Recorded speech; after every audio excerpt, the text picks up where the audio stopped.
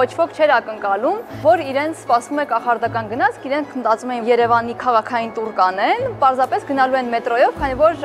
երթևեկությունը ծանրաբեռնված է։ Պետք է 70 դերասանով ապահովեի այն իրականությունը, որ սովորական մարդիկ իրենց համար օգտվում են մետրոյից, որ մեր մասնակիցները ընդհանրապես կասկած չունենան, որ իրենց առջևում ինչ-որ մի բան է սպասվում։ Նստում են գնացքը, շարժվում են եւ ընթացքում գնացքը սկսում է փոփոխել, հատում է լուսայի արագությունը եւ հայտնվում է զուգահեռ իրականության մեջ։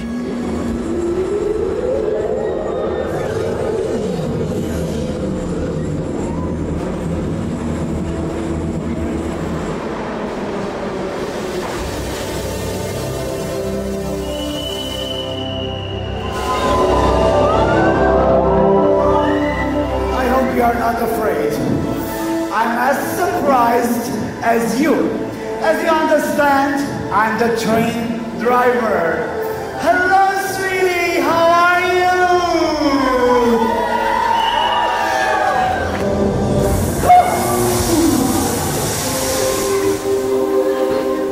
Առաջին կանգառը հայկական բակի իմիտացիա, բայց ժամանակակից ձևով, ունենք նեոնային բակ,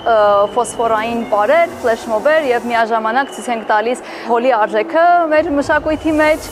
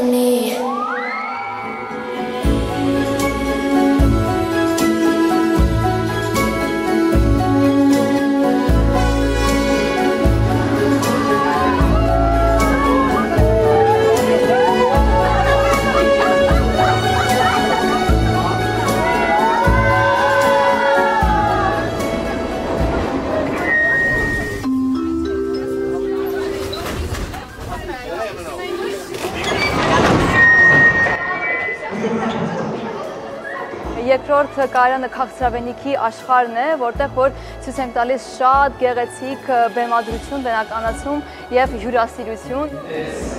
Շատ գեղեցիկ բեմադրություն, բնականացում եւ հյուրասիրություն։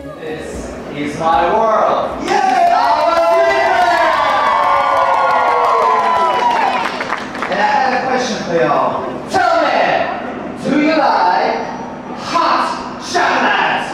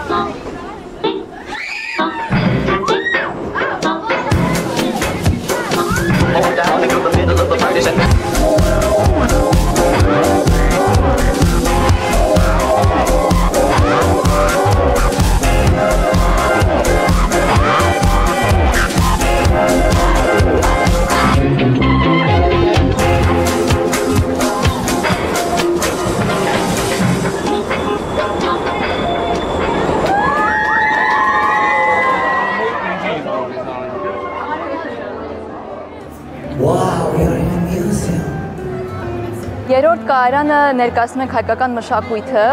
Վահան Բադալյանի շնչող արվեստն է եւ այնտեղ ունենք Գարզուի, Մինասի եւ Հակոբ Հակոբյանի աշխատանքները, Սարյանի կտավն է դրված։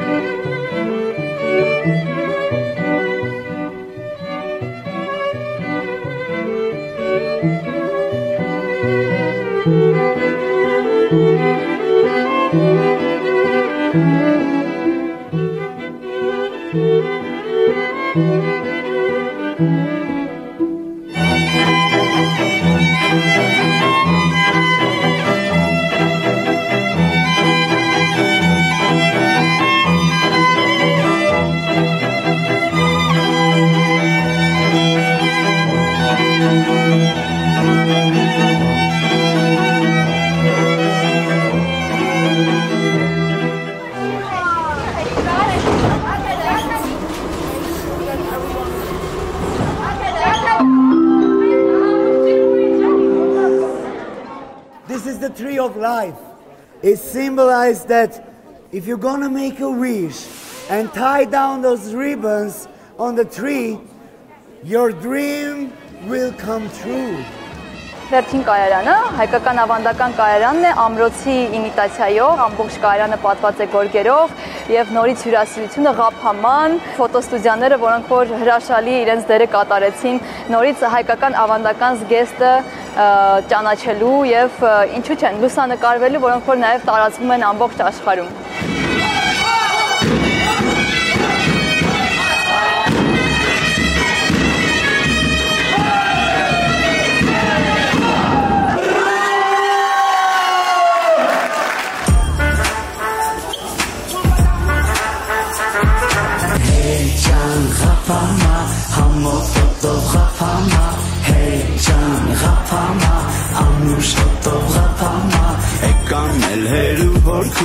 Ekan el merum orkur, ekan herri keratin, xenami uteketin. Hey, hey Can, hey Can, hey,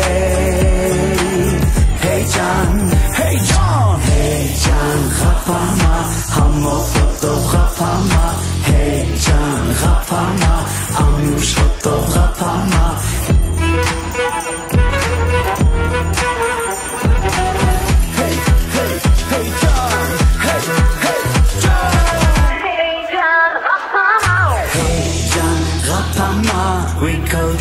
Ղափամա, hey Can, Ղափամա, it's delicious Ղափամա, hey Can, Ղափամա, համով ֆոտով Ղափամա, hey Can, Ղափամա,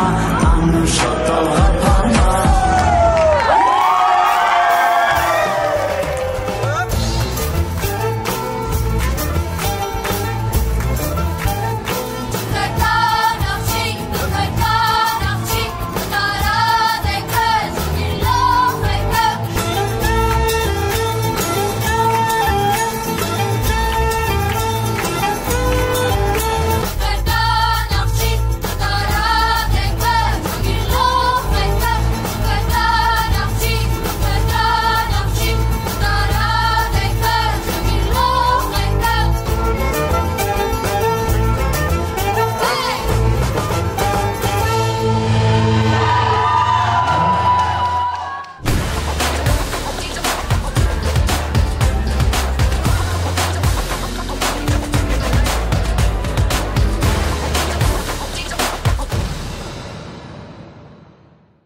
Համագործակցել ենք տարբեր բարային խմբերի, ընկերությունների եւ ռեժիսորների հետ արդեն ինչպես նկատեցիք, ամեն կայարանը մի թեմատիկայով ուներ իր ռեժիսորը եւ դա էլ առանձին իր հերթին էլի մի ամբողջ մեծ թիմ էր, որը զուգահեռ մեր արդեն ձևավորված թիմին աշխատում էր դժվարություններով, բայց մեծ էնտուզիազմով եւ հաճույքով։ Քանի որ մեր մոտ խնդիր կար նաեւ որ բեմական դեկոր չէր, դες մարդիկ անմիջապես ներսում էին։ Այդ տեխնիկական լուծումները, որ մաքսիմում անվտանգ լինեն, նյութերի ընտրություններն էր ու անմիջապես տեսանելիության մեջ, որ լիներ մաքուր, ճիշտ կատարում։ Մեր հեքիաթը, այսպես ասած, իրականացավ, ինչպես տեսնում եք, իհարկե գնահատականները կարող եք նկատել էմոցիաներից մասնակիցների։ Երեխաների ռեակցիաներից ելնելով, թե ոնց էին այդ ամեն ինչը եւ սոցիալական հարթակով կիսվում, ոնց էին այդ ամեն ինչով ապրում, ինձ թվում է, որ մեր շոուն ստացվեց։ Ես որպես գնացքավար թե մի պահ դարձա մանուկ ու իրենց տարեկից իրենք կհիշեն այս շրջագայությունը, որը կազմակերպվեց Երևանի մետրոպոլիտենում։ Ամեն ինչ շատ տպավորիչ էր։ Սկզբում ես մտածում էի, որ մենք ուղղակի տեսարժան վայրեր կգնանք, բայց մեզ իսկապես սպասում էր հիանալի շոու։ Ամենաշատ ինձ զարմացրել է շոկոլադի կայարանը եւ իհարկե վերջին հայկական ավանդույթները ներկայացնող կայարանը, որտեղ մենք համտեսեցինք ավանդական ուտեստներ, ապարեցինք հայկական պարեր ու փորձեցինք ազգային տարազներ։ Ու վերջում, երբ որ մենք հրաժեշտ էինք տալիս, իսկապես երկու կողմից էլ կար այդ ափսոսանքի հրաժեշտ տալու դժվարությունը։ Հավատացեք, ամբողջ աշխարհը այս օրերին եւ այսուհետ խոսելու է Երևանի, Հայաստանի մասին, որովհետեւ այս նախագիծը այս ֆորմատի մեջ ֆանտաստիկ PR է մեր երկրի համար։